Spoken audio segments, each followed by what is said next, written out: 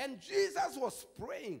Even today, Jesus is praying for us and interceding for us in the right hand of the Father. Now, let me tell you, when he said go across, the word had the power, had the life-saving to take them across.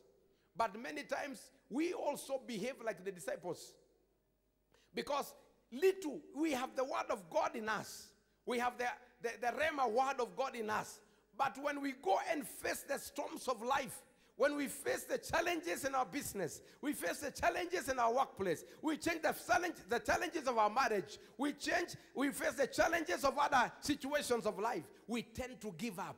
We tend to look for plan B. We become frustrated. Even when Jesus walks to a situation, sometimes we don't feel him. We don't understand. We feel like he's not the one. We behave the same way the disciples behaved. They said, he is a ghost. He's not the one. But there is only one thing that Peter did. He said, oh Lord, if you are the one, then command. He didn't say, pick me from the boat. He said, command. What Peter understood. Peter had the Rhema. He understood the mystery. There is a mystery in Peter that the other men in the boat did not understand. Because others were saying, oh, he's a ghost. They were trying to figure out who the Lord was. But Peter understood one thing.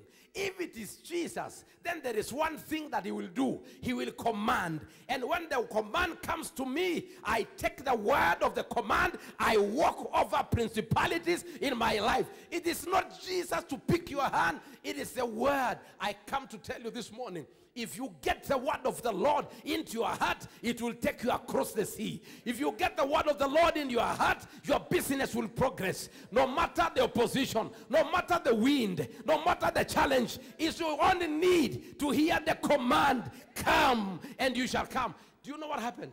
As they were coming, as he was coming out of the boat, you read the Bible, the disciples were telling him, Peter, don't do it, please.